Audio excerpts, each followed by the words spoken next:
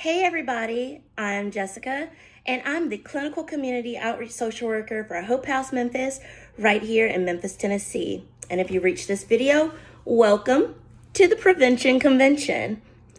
During our time in the Prevention Convention, we will meet every week to discuss all things HIV related. So that includes why HIV is something we need to discuss, ways to prevent it, ways you can prevent HIV in your own communities, and how it actually impacts all of us as a whole. If you don't know, there's about 1.2 million people living with HIV in the United States. And of those 1.2 million, about 7,000 of those individuals live right here in Memphis, Tennessee. 7,000. That is a lot. That's a crazy number.